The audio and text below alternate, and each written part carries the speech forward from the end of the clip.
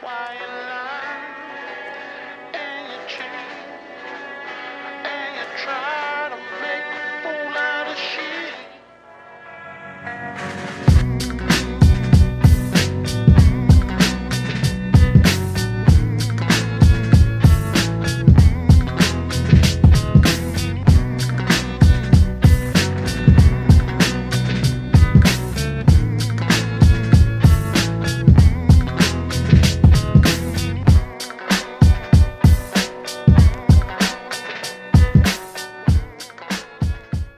So while the road to civil war is really kind of this crescendo, really kind of this build up to the Civil War storyline proper, the Civil War storyline itself really kind of hits the ground running. As we begin our discussion on the Civil War, we will see that we will basically go from 0 to 60, that we will start the story, and from the time we start to the time we end, it'll basically be non-stop. There really won't be very many slow moments.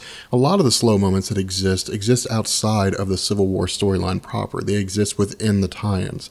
And the tie-ins is really kind of where you get the background story of what's going on. It really kind of fills in a few things.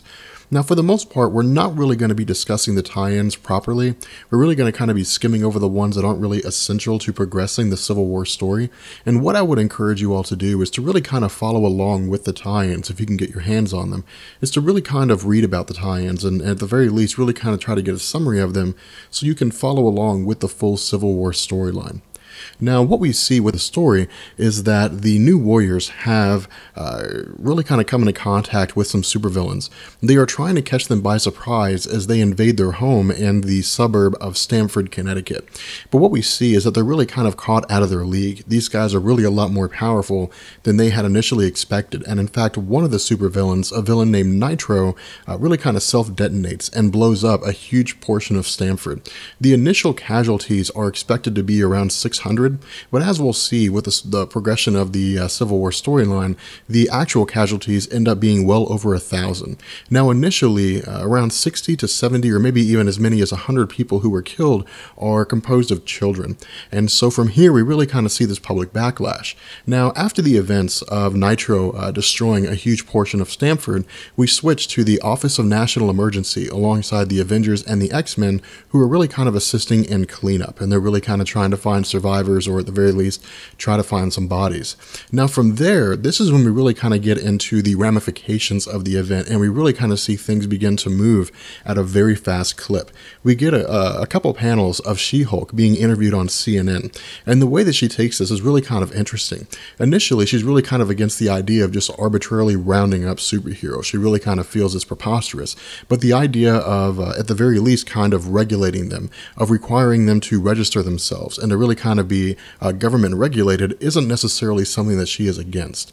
Now, one of the more interesting aspects is when we switch to the funeral for the many people who had been killed in the events of Stamford, Connecticut. And of course, we see one of the victims' mother really kind of lashing out at Tony Stark and really kind of screaming at Tony Stark and yelling at him that it's his fault, that everything that had happened to this point was really kind of on their shoulders. And this is when we see the anger and the irritation of humanity on behalf of superheroes really kind of coming out, because up until this point, when we saw events unfolding, when we saw various conflicts taking place that resulted in the destruction of cities or things like that, it was really kind of superheroes showing up, they were fighting the fight, they were destroying the villain, and there was really no consideration for the amount of damage that was caused. There was really no consideration for the possible casualties that had been caused. There was really kind of this argument that the ends justify the means. Now, not all of the superheroes really kind of agreed with this mindset, especially when it came to people like Captain America. But the fact that there was no real ramification, because of the fact that the government had never really stepped in and said, okay, enough is enough, people began to really kind of develop this perception, and they really kind of began to believe that there's really no one holding these superheroes accountable. And so at this point, we really kind of see the tide begin to change, where in the Road to Civil War storyline, we had talked about the events and really kind of the congressional meetings between Congress and Tony Stark and Spider-Man, and the 50-50 split between those who were supportive of of superhuman registration and those who were against it, we see the tide turn to where it's a a much larger group of people who are in support of superhuman registration than those who were against it. Now from here we see, I guess you can kind of consider the first casualty of the backlash of the anger of humanity when we see that Johnny Storm is attacked in a nightclub and he is beaten unconscious and actually put into a coma. Now at this point we really kind of jump to a major meeting that is taking place, and this is really kind of important because this is when we really kind of see battle formations forming. We really kind of see lines being drawn in the sand. We see the Avengers, the Fantastic Four, Spider-Man, among other superheroes meeting at the Baxter Building to really kind of discuss whether or not registration is something they can go through. We see, of course, Daredevil says that things are never going to be the same, and we see that people are either avidly against it or they're avidly in support of it. There really is no middle ground here. There really isn't anyone who's kind of like, well, let's just wait and see what happens.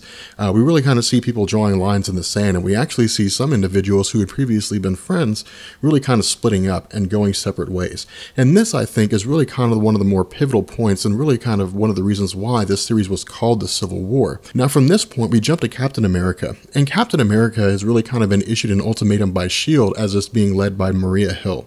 And Maria Hill really kind of tells him the direction that things are going in is that you guys are going to have to be registered. You're going to have to sign up and really kind of tell the government who you are, and you're going to be regulated.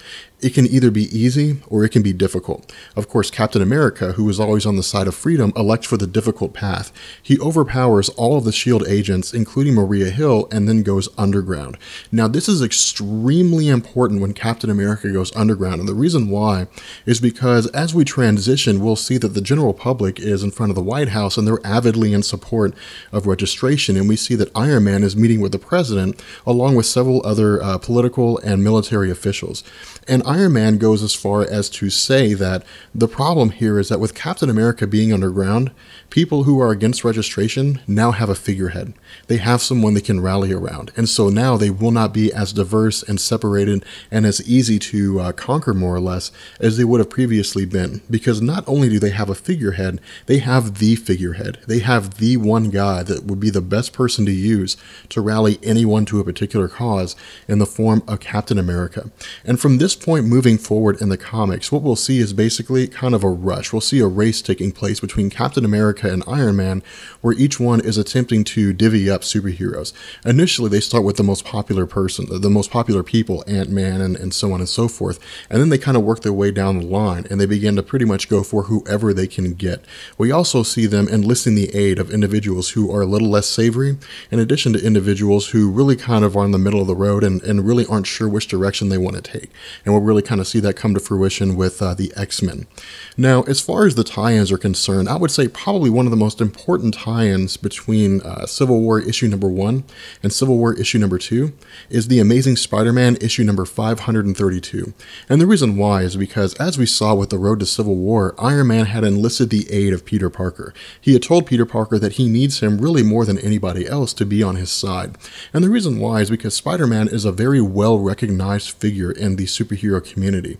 And for the most part, if Spider-Man will go along with it, people will lend a little more credence to it than they normally would have, just because of the fact that he is really kind of always fighting on the side of good, and he is always trying to help people as best he can, even if it's at the risk of his own personal detriment. And as we progress through this comic, we will ultimately see at the end that Spider-Man will stand in front of the press and reveal himself to be Peter Parker.